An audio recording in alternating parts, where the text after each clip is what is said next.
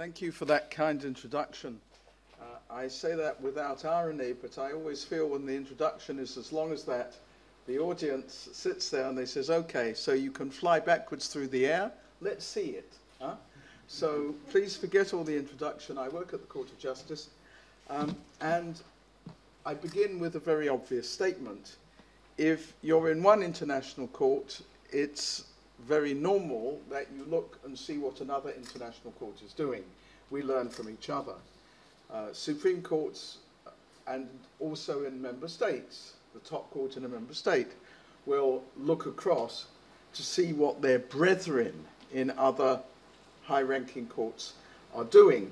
And they do that both in informal meetings, what in the lovely phrase in French is called the dialogue des juges, the dialogue between the judges. But you also do it in relation to writing the opinion in a particular case. And indeed, within the European Union, there's a kind of triangle that operates in relation to the protection of fundamental rights between the Court of Justice, where I serve, the court in Strasbourg, the European Court of Human Rights, and the various Supreme Courts, constitutional courts in the individual member states. This is indeed what the conference last year was looking at. Each can draw inspiration from the other.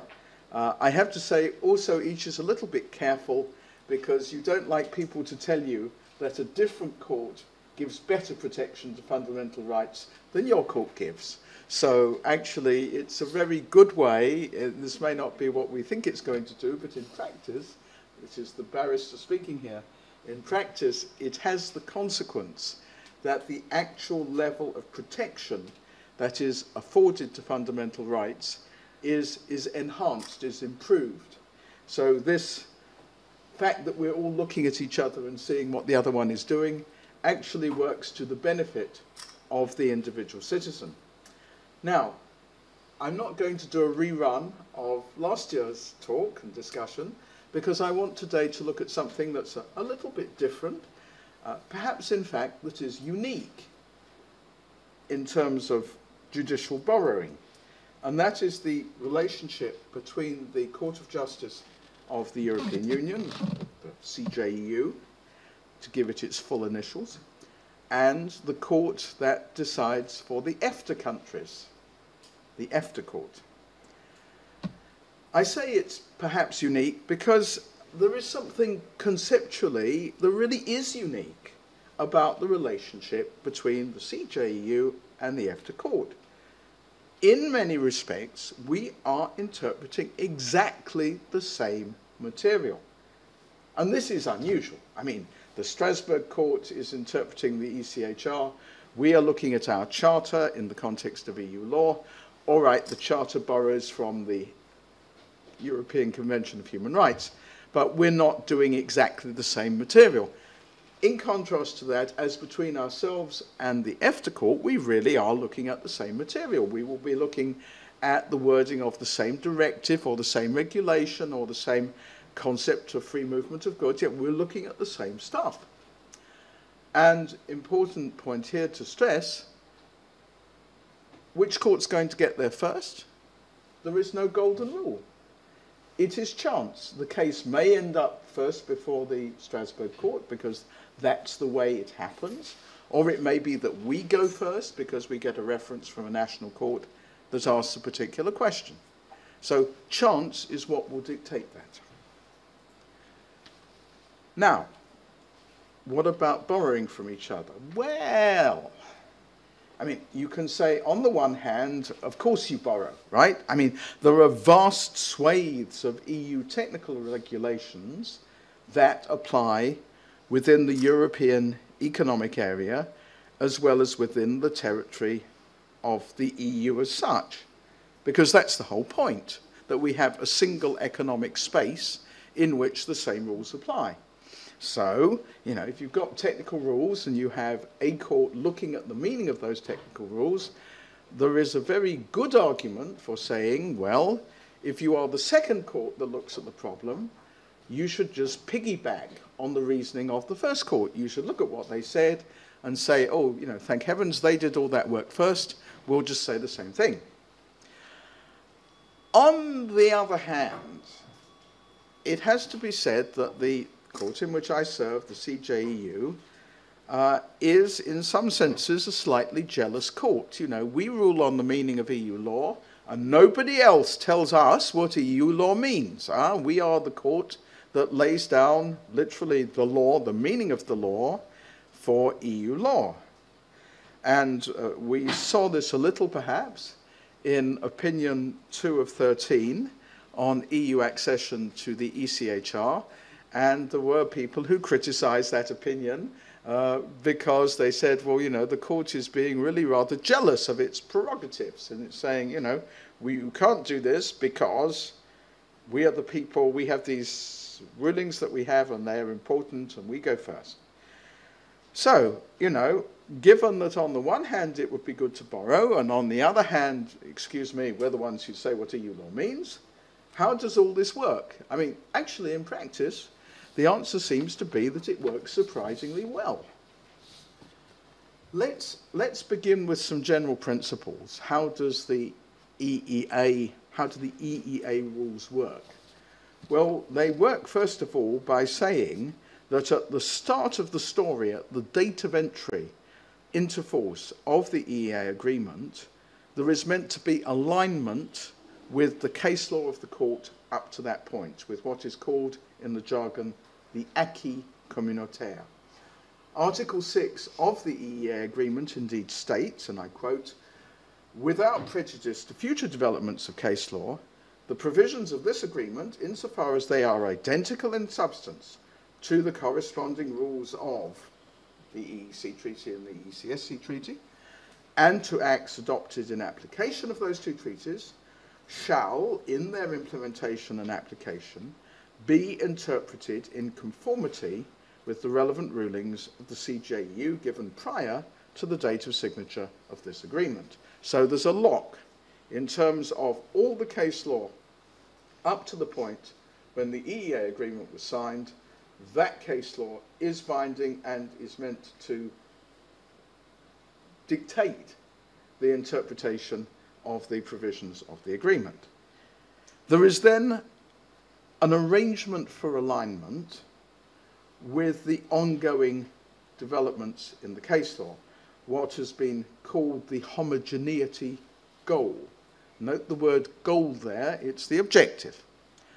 So, recital 15 of the preamble to the EEA agreement tells us, I quote, "Whereas in full deference to the independence of the courts, the objective of the contracting parties is to arrive at and maintain a uniform interpretation and application of this agreement and those provisions of EU legislation which are substantially reproduced in this agreement," and so on and so on.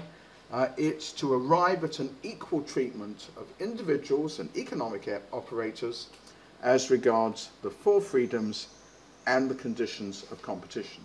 So the goal is four freedoms and conditions of competition, equal treatment, therefore parallel homogeneous application of the rules.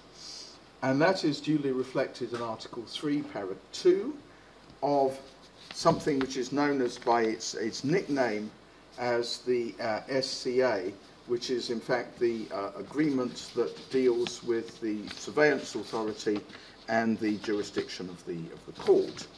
That article, Article 3.2, says, "In the interpretation and application of the EEA agreement and this agreement, the SCA agreement, the EFTA Surveillance Authority and the EFTA Court," and here are the words that are important, "shall pay due account to the principles laid down by the relevant rulings of the Court of Justice of the European Union, given after the date of signature of the EEA agreement, and which concern the interpretation of," and then it goes on, "terms, provisions, the rules of the EC Treaty and the ECSC Treaty, insofar as they are identical in substance to the provisions in the EEA side." Horribly long, complicated article. What matters there? Pay due account to. Not the same as these rules bind you, these decisions bind you, but pay due account to. And it refers to the rules insofar as they are identical in substance. So those are the key elements: paid due account, rules that are identical in substance. Okay, homogeneity. Yes, well, homogeneity. Substantive homogeneity, what I've just been setting out. There is also, for those who like to try to categorize this, they identify two other types of homogeneity. An effects-related homogeneity, what is called in French an obligation de résultat.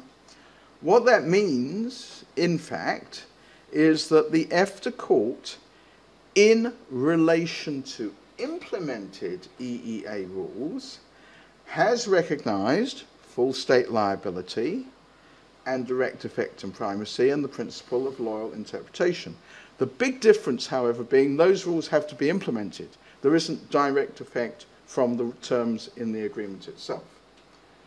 And then, just to complete the position, there is also something that goes by the nickname of procedural homogeneity. Are the procedures, in fact, the same? Well, they're not exactly the same. They're similar, but in some little respects, they're not 100% identical. What is recognized as a court or tribunal under the EFTA rules is not exactly the same as what is recognized under the ECJ rules. Now, both courts are, therefore, they're applying similar principles, teleology, consistent interpretation, but they're doing so in slightly different universes, because the universe of the EEA is not the same as the universe of the EC, now the EU treaties. The most obvious example would be that the reference procedure under the EU regime, so the procedure under Article 267 TFEU, is a mandatory procedure at a certain point, and the rulings that are obtained thereunder from the Court of Justice are binding. If you're a national court and you make a reference and we give you an answer, that answer is binding. Parallel procedure under Article 34 SCA, that procedure is more discretionary, and the rulings that the EFTA Court gives are advisory. They're not binding. The integration, the level of integration, is less far-reaching under the EEA agreement than it is under the EU treaties. But having said all of that, we are talking about a single space. So the aim is homogeneity plus reciprocity. That comes through very clearly, for example, in case E1213, EFTA Surveillance Authority against Iceland. And as the EFTA Court put it in case E10 of 14, Enes de Vici, the EEA agreement has linked the markets of the EEA EFTA states to the single market of the European Union. If that's what's happened, you have to have rulings that also match. So, let's have some examples from the, if I can call it this, the CJEU end of the telescope, from us looking at them.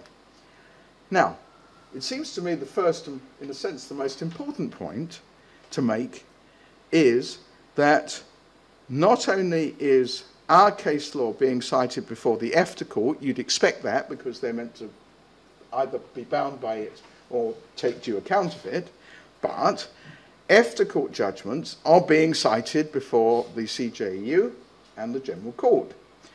They are being cited by lots and lots of different players in the story. They are, for example, being cited by a referring court. If I look at case C371 of 12, Petillo, the judgments in that, this is a case about compulsory insurance against civil liability in respect of motor vehicles. The judgment records, at paragraph 19 of the judgment, quotes, referring inter alia to the judgment of the EFTA Court in case E807, Chelinen Jungen, against the Norwegian state, the Tribunale di Tivoli expresses its doubts regarding the compatibility with the first, second and third directives and the Directive 2009-103 of national legislation which does the following things. So here is the national court relying on a ruling that's been made by the EFTA Court as buttressing its doubts about whether what the Italian rules are doing is in fact compatible with a proper reading of the directive, and on that basis it makes the reference. So national court citing. The parties cite. For example, the Commission cites.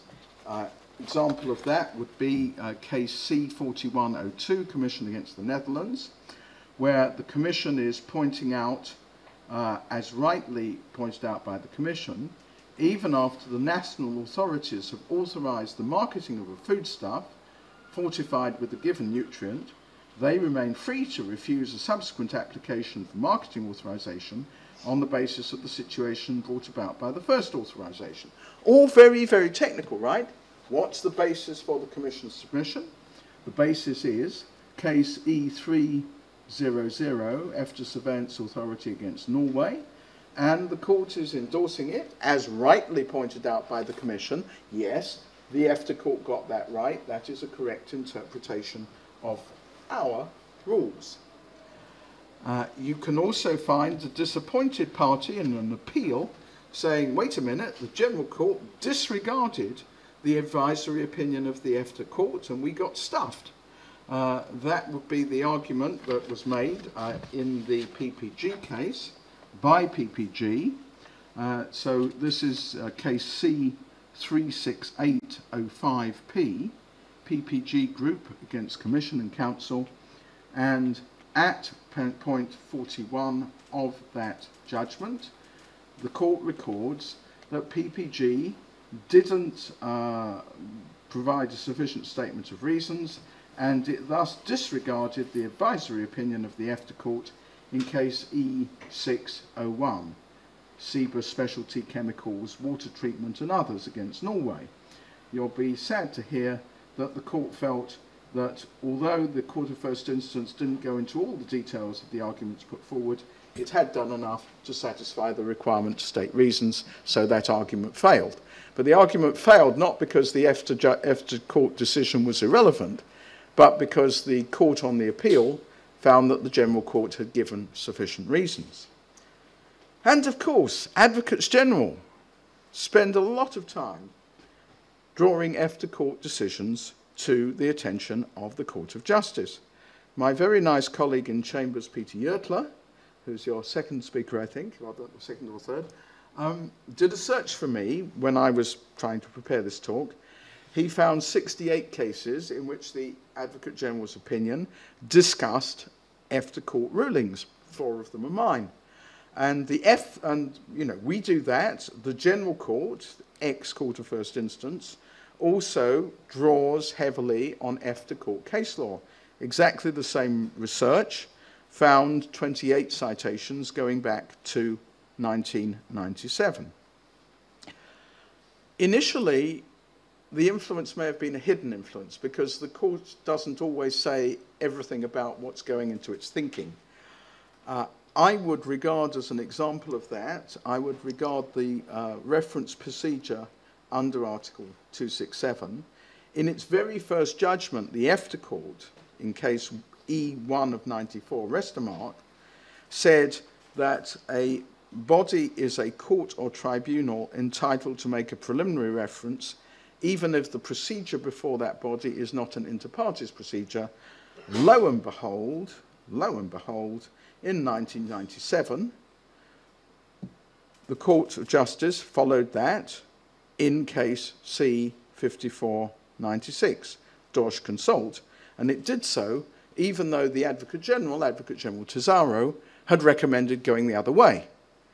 So I think there's probably some cross-fertilisation there. There are plenty of examples now of the court being a little less coy, if I can call it that, actually expressly recognising the influence of the EFTA Court. So expressly echoing and citing, you would find an example in case C52204, Commission against Belgium, citing case E103, EFTA Surveillance Authority against Iceland, Both the Court of Justice and the EFTA Court have recognised the need to ensure that the rules of the EEA agreement, which are identical in substance to those of the treaty, are interpreted uniformly. So express recognition of that obligation, citing EFTA Court case law. And there are examples, technical examples. I'd probably better compress this so that I don't run over time. But there are lots of technical examples of cases where the Court of Justice has duly arrived at exactly the same conclusion as the EFTA Court did before it. For example, case C37515 BAWAG, which is about payment services in the internal market and the obligation to provide information on paper or on another durable medium. Here, the information was transmitted by means of the electronic mailbox or an online banking website, and we have the court in paragraph 43 quoting the Advocate General's opinion and quoting what was held in essence by the EFTA Court in its judgment in Inconsult Anstalt, in case E409. It must be held that certain websites have to be classified as durable mediums within the meaning of Article 4, Para 25, definitions of Directive 2007/64. Does it really matter whether a particular type of website is a durable medium? You can call it either way, but the point is, if you're going to run a single economic space, it really matters that the definition by the EFTA Court and the definition by the Court of Justice should be the same definition. Same statement can be made in relation to the compulsory insurance against civil liability in respect to the use of motor vehicles. Case on that, case C27712 Drodstovs. A case about TV Without Frontiers, clearly another, very much, as the title of the case says, very much a case which is about going across frontiers. That's joint cases C3495, 3595 and 3695, De Augustini and TV Shop. And that absolutely quotes decisioning joint cases E894 and E994 in the EFTA Court. Very clear cross-fertilization. It's not just the chambers of five, it is that sacred space, it is the Grand Chamber. The Grand Chamber has also expressly followed EFTA authority. It did so in case C45204, Fidium Finance, where it quotes and endorses the judgment of the EFTA Court in case E100, State Management Debt Agency against Íslandsbanki FBA. What about the court deciding otherwise, and why? Well, I'm really sorry to disappoint you. I think somebody needs to write a PhD thesis, because this is it's a really interesting question, but it would also be a difficult, big research job, because what you'd need to try to do would be to identify exactly what had been put before the court in all the written material, and then see if the EFTA material had been put there, and then see if in substance what the court had done was in fact something which ran clean against the EFTA Court. I suspect you don't find things that run clean against so much as things where there are nuances, and we find a little hint, perhaps a tantalizing hint of that, in, for example, the opinion of Advocate General Val in case C206-16, Marco Tronchetti, Provera and others, where he's looking at the meaning of this is company law and protection of the interests of minority shareholders in relation to takeover bids, and what the words clearly determined mean.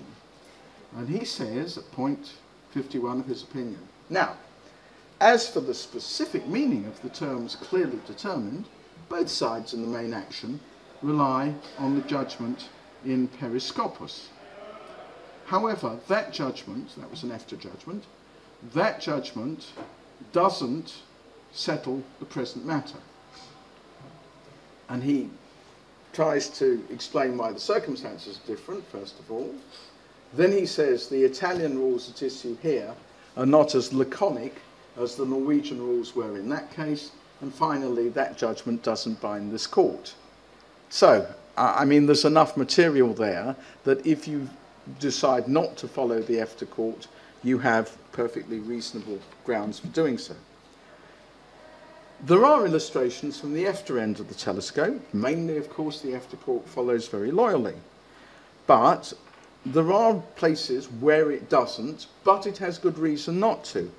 The really classic example of that would be the what's usually known as the Kellogg's case.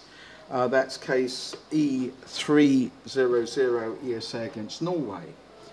We had a situation there where in Norway, the sale of Kellogg's cornflakes fortified with certain vitamins and with iron was banned. And the Norwegian government's argument was, look, there's no nutritional need to have these fortified cornflakes because in Norway, every school child up to the age of 15 is given a piece of goat cheese fortified with iron every morning. And as a consequence, Norwegians have enough iron for the rest of their lives. There is no need to feed them fortified cornflakes. And so the Norwegian government invoked a nutritional need argument for blocking free movement of goods, and it was relying on a very old Court of Justice precedent from 1983, namely case C17482 Sandoz. The EFTA Court didn't accept that nutritional need argument. It held that Norway was in violation of the EEA rules on free movement of goods. A year later, we have Commission against Denmark in the Court of Justice, in case C19201. And the facts are similar to Kellogg's. And the Commission comes along and says, look, you know, EFTA Court judgment, it's an element in the development of the law. Sandoz was 20 years ago. Since then, methods I used to determine health risks have undergone changes. There's risk analysis. You know, come on court, change your mind, change the case law, follow the EFTA Court. The Advocate General was not really sure that that was a very good idea, and the AG recommended following Sandoz. That was AG Michaud, very reliable AG. The ECJ did not follow him.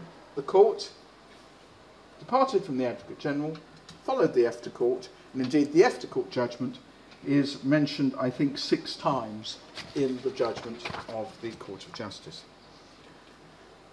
The other example would be the moment where you have, first of all, I suppose I should say, if you have relevant Strasbourg case law, the EFTA Court looks directly to Strasbourg. It doesn't look to Strasbourg via Luxembourg, right? It just looks directly at the Strasbourg case law. And perhaps one could cite case E1510, the Pusten Norge case, as being an example of that happening. And if you go to the writings of the former president of the EFTA Court, Karl Baudenbacher, you find him giving examples of what he calls creative homogeneity, meaning we see a way of moving this forward, so we should actually do that. My conclusion. I haven't tried to give you any kind of a comprehensive review. I've tried to offer you some illustrations, and you know, yes, the remits are different, so obviously it's open to the 2 courts to do slightly different things.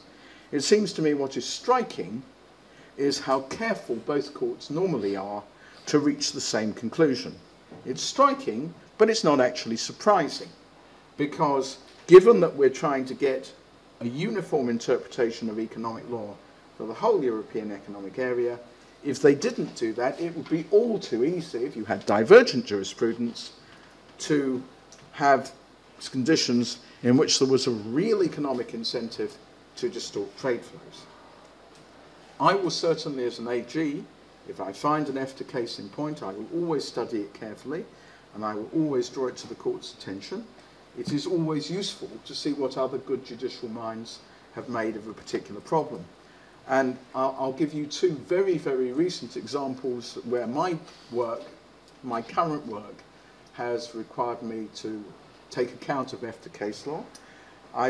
First example would be that I've just finished preparing the draft of an opinion in case C29818 Graf and Pola. The main Court of Justice authority that I was looking at in that was a case called Likenna, case C17299. That case cited the EFTA Court case, in which, by the way, I'd represented the UK before the EFTA Court, a case called Eidersund and Stavanger, case E2 of 95.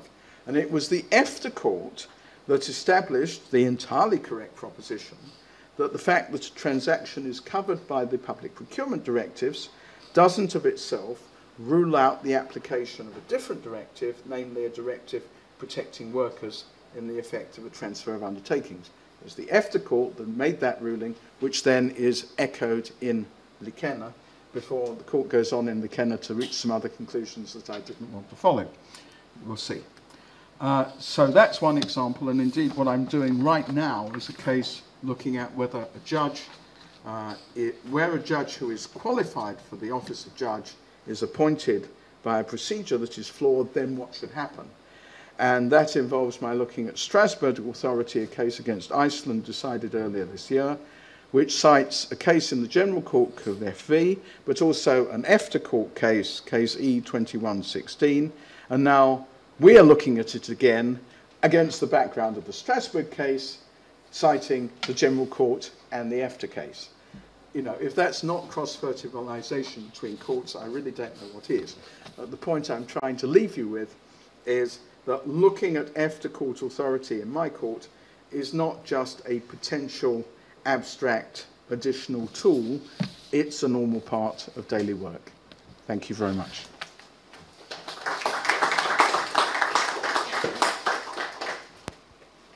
Thank you, Ms. Sharpston. Will there be any questions? No? Any questions to Mr.?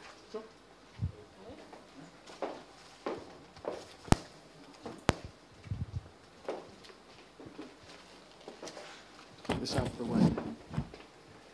Yes, I have one question. I found there's one academic paper on the internet about, this is like independent research about ECJ. It's called, this title, this research is in English, it's on the internet, the title is approximately Judges or Hostages. This title has the words judges or hostages. It's like writing about some internal limits or difficulties in the structure of this ECJ. And, because I never worked at this organization, my question is, have you read such kind of paper, academic paper? I think it's on the internet. It's made by Americans, if I'm right. Have you read it? Is this? Can you maybe comment? Is this like true or like worth to read? Okay. And are there maybe any more such independent descriptions of this of the work of ECJ? Right. First of all, I haven't read the paper. I'd be delighted if you were to give me the references to it. Right. Second, but I'm spend most of my time writing opinions. I don't have perhaps as much freedom to do research as I would like to have, speaking as a Cambridge academic. But I will see if at some stage I can find it on the basis of judges as hostages. Judges or hostages. This title. Okay, I'll go. You know, at some stage, if I'm not writing an opinion, I'll go and look for it. My first question about it would be whether the people who were writing it had actually spent time at the court and talked to judges, or whether they were looking at it in an abstract way from the outside, or quite what was the basis for the analysis, right? Because a paper I haven't read, I have no idea what the basis of it was. It may be that it was a very solid piece of research. It may be that it was a piece of research which was based on theory, but was not complemented by an empirical part talking to people who were working at the court. I have no idea. The idea of a judge as a hostage is a rather curious one, since as far as I'm aware, I'm very independent. I think most of the people who read my opinions would think that I was independent. I think that if you take the word hostage and distort it a little, judges are hostages in the sense that judges decide cases. They don't operate in sort of free-fall academic mode. A judge has a job. The job is to decide a case. The case sets the parameters for the analysis. If the case raises points A, B, and C, but not points X, Y, and Z, the court is not going to talk about points X, Y, and Z, except touching them in passing if they form an essential part of the background to deciding points A, B, and C. And this is also what is wrong with the argument that unfortunately you hear rather often in my member state of origin, that the Court of Justice has a federalist agenda which it's pushing. Either I'm very unobservant, I've been at the court now since 2006, right? Either I'm very unobservant, or alternatively the court doesn't have such an agenda. My impression of the court is we're a very busy court with a very heavy workload. And when we treat a case, we give the case the amount of treatment that it needs in order to dispose of it efficiently and, we hope, correctly, and then move on to the next case. So we are hostages, right, of the fact that we're judges in a busy court. But I don't think we're hostages in any other respect, no. Any other questions? Thank you. Gary Ginter from Tartu University. Very good presentation. I've always struggled with this dilemma myself about the EFTA Court and the ECJ and the mutual respect that keeps this alive, because as soon as you start ignoring each other, this is a huge danger. And currently, I just returned from Nottingham from this public procurement conference, and now the public procurement lawyers are actually in this situation with the first Alinian case, I think, about damages in procurement law. I don't know if you're aware of this or no, but it's I think I'm going to say if it's public procurement, I'm going to say I think you should probably direct that question to Peter Yertler, one of whose very detailed areas of knowledge this is. Fortunately, this is not a procurement-specific question. Okay. But what the EFTA Court said in that case is that for procurement cases, when you have a damage claim, then a simple breach is enough. And you don't need the... It doesn't need to be manifest the fact to tame brasserie du pêcheur. Right, exactly. And I'm wondering if you would predict that the ECJ or CGEU will follow it easily, because I understand it's a quite source of intrigue in Norway, and they are expecting another decision from EFTA overturning it, or maybe not, and so on. It's like, well, thank you for flagging it up, and I'll watch that with interest. I mean, of course, the case law in the ECJ is not quite as simple as to say, oh, it has to be gravely and manifest. Yes, you've got brasserie du pêcheur and fact to tame. You've also got British Telecoms, where because the interpretation that was being followed was one that previously the Commission thought was correct, only it turned out not to be correct, that wasn't grave and manifest. You have Dillenkoffer, where there is total failure to implement a directive on time. Obviously that triggers it, and so on. So, you know, I think perhaps my starting point would be to say that actually the case law of the CJEU or ECJ, whichever set of initials we prefer, is actually more nuanced than just to say, we always say that the breach has to be absolutely, you know, dramatic before there's a right to damages. We've been having a rather interesting time recently, for example, with the cases involving undue delay in the General Court. Yes, the Gastoin and all of those. And looking at how those claims, I mean, you know, clearly there comes a moment when a delay is really just absolutely inexcusable and inordinate. But where's the point when you get to that? You know, where do you move across from ordinary case handling, perhaps slightly slow case handling because there's a lot of work? Where do you cross the threshold, the frontier? From that, it was a bit slow, perhaps that's regrettable, but it's not a damages claim, to the moment, no, this is absolutely ridiculous, this is inordinate delay, it's a damages claim.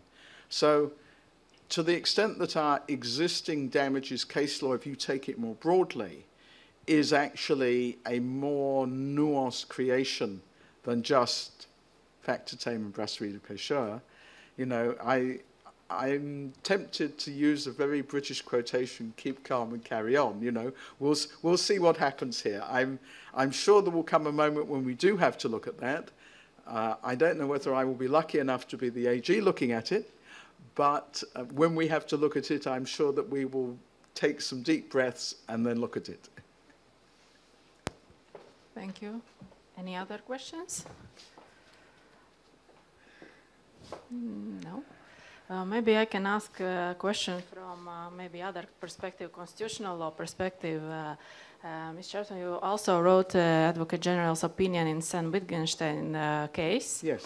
And my question is, how do you think, in which cases the rule having a constitutional status could be capable of justifying restrictions on freedom of movement rights in the EU? Should there be absolute rights or principle of proportionality is a core? Do you think in which cases it would be possible? I just don't think we approach it like that. I'm really sorry. I understand, of course, why you're asking the question, because it would be very nice if one could impose a sort of clear intellectual framework. The rule has to fit in the following category of norm, and if so, it will trade off in the following way. But if you take a different example and you take the Maloney case, right? If you take that example, Maloney is a case about a trial that happens in absentia and there's a European arrest warrant issued.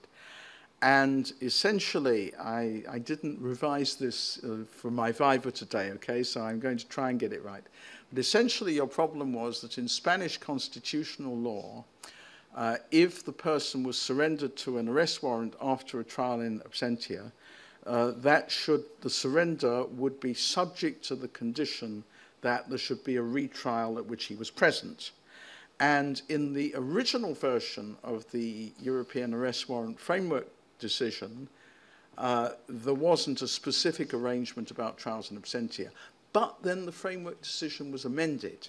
And the amendment, which I think was a new Article 4A or something like that, the amendment specifically dealt with trials in absentia and said if there was a trial in absentia but the following guarantees were respected, then you should surrender the person to the European arrest warrant, and no, you couldn't impose conditions on that, such as a retrial. So at one level, it looks as though you've got a head-on conflict between the EU law rule and the Spanish constitutional rule, except that Spain had actually agreed to the amendment to the European arrest warrant.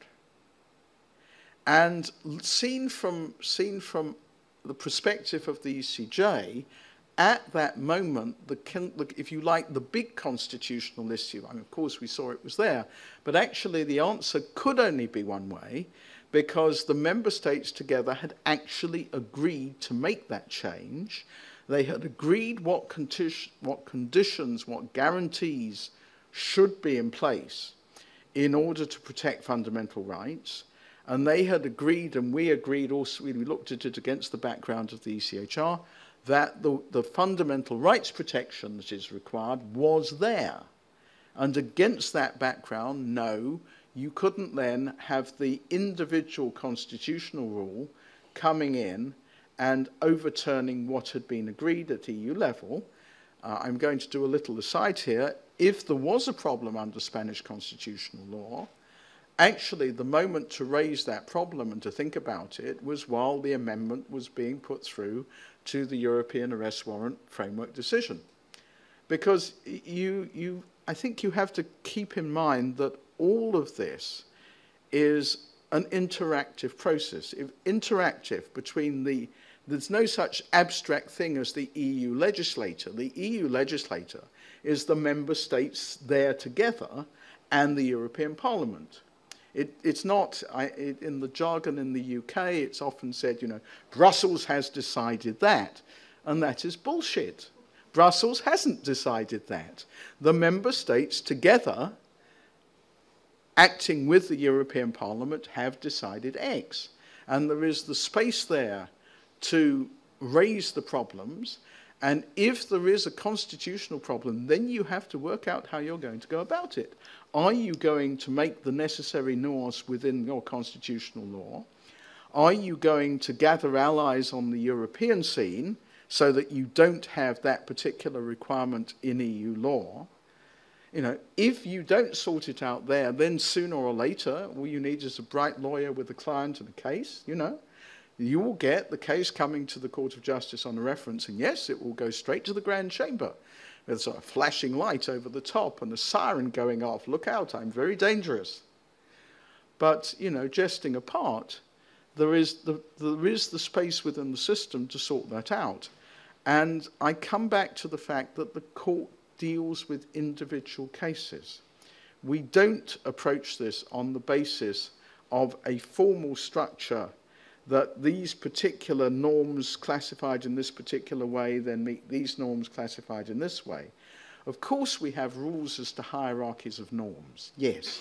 Of course we have basic principles like supremacy and direct effect, and we have the fundamental principles of EU law, and we have the overarching principles in the Charter protecting fundamental rights. I mean, you know, I can draw you the schema of the framework within which we're deciding.